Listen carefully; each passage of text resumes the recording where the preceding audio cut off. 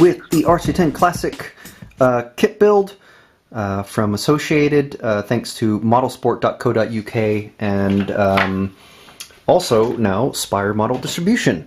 And we've got the tires, the wheels and tires are now built. So how awesome is that? Now we have a fully running, complete car, except for the body, but I'll be painting that next. So that'll be the next update. The wheels were very easy to build. It's just a couple steps. There's a plastic ring that goes inside each wheel, and then there's these basically bead locks that get bolted in. There's 3 bolts on each wheel, and then you bolt them on. These are the knockoffs, which are just for display according to the manual, but I like them. I like the way they look. So anyway, but once I take this to the track, and I will be taking to this track, I will be driving this on the I will be installing the proper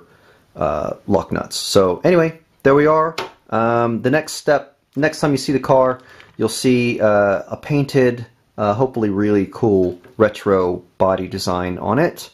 And so that's it. Until next time, come back to rcracingtv.net for all the updates, and we'll see you soon.